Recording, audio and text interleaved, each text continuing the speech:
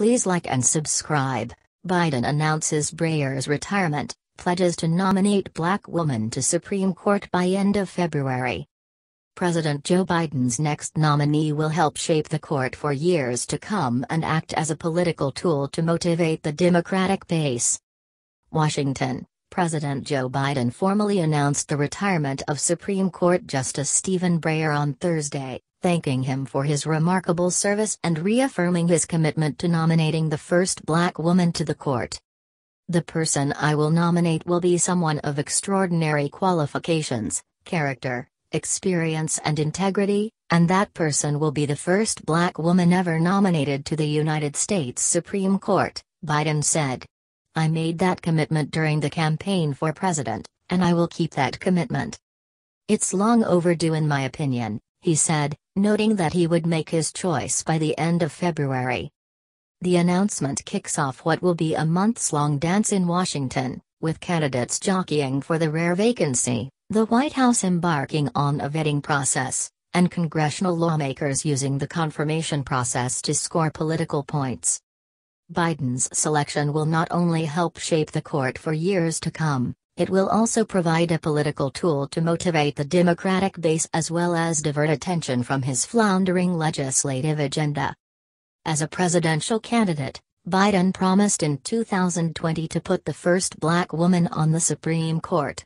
The move could re-energize Black voters who have grown disillusioned with the president over his failure to push voting rights legislation through Congress. Democratic senators have been urging Biden to carry through on his pledge to nominate a Black woman ahead of Biden's remarks Thursday. "The court should reflect the diversity of our country, and it is unacceptable that we have never in our nation's history had a Black woman sit on the Supreme Court of the United States. I want to change that," said Senator Patty Murray, Democrat Washington, in a statement Wednesday. In selecting a replacement, Biden said he will seek the advice and consent of the Senate and will invite senators from both parties to share their input on a nominee. He also said he will solicit advice from scholars and lawyers, along with Vice President Kamala Harris, given her extensive legal background.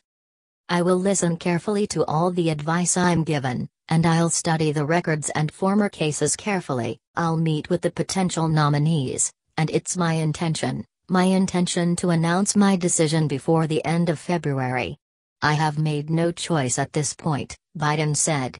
"Once I select a nominee, I'll ask the Senate to move promptly on my choice."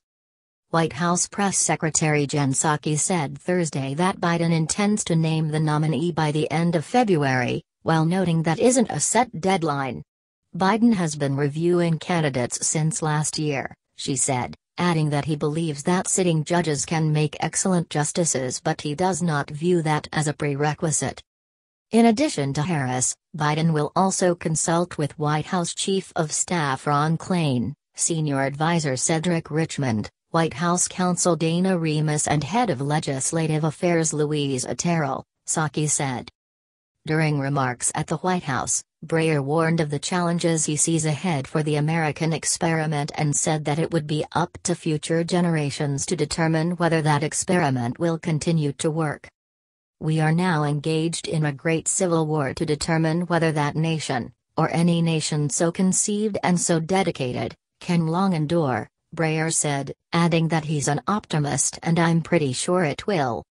It is rare for a sitting justice to announce their retirement at the White House given the court's independence from the executive branch. Traditionally, they notify the White House of their retirement in a formal letter. Supreme Court Justices Clarence Thomas, Samuel Alito, Sonia Sotomayor, Elena Kagan, Neil Gorsuch, Brett Kavanaugh, Amy Coney Barrett and Chief Justice John G. Roberts shared warm and humorous statements about their colleague following his announcement. "His pragmatism, encyclopedic knowledge, and varied government experience have enriched the court's deliberations," Roberts said. "He is also a reliable antidote to dead airtime at our lunches, moving seamlessly from modern architecture to French cinema, to old radio shows, to a surprisingly comprehensive collection of riddles and knock-knock jokes." Although Breyer's tenure on the court draws to a close, Thomas said, Our friendship and deep affection redoubles and endures. I will miss him. He is brilliant, passionate about the law, and dedicated to the court. He is funny, optimistic, and giving, Sotomayor said. We all will miss his commitment to seeking consensus and ensuring collegiality in all we do. He has served the country with honor. As a candidate, Biden was critical of the speed with which Republicans confirmed Barrett to the High Court in the final weeks of the Trump presidency. If Democrats are able to maintain their slim Senate majority, there is little Republicans can do to stop Biden's pick from being confirmed. But confirmations haven't always gone as expected. Unanticipated controversies have developed in the past, such as the sexual assault allegations that threatened Kavanaugh's confirmation.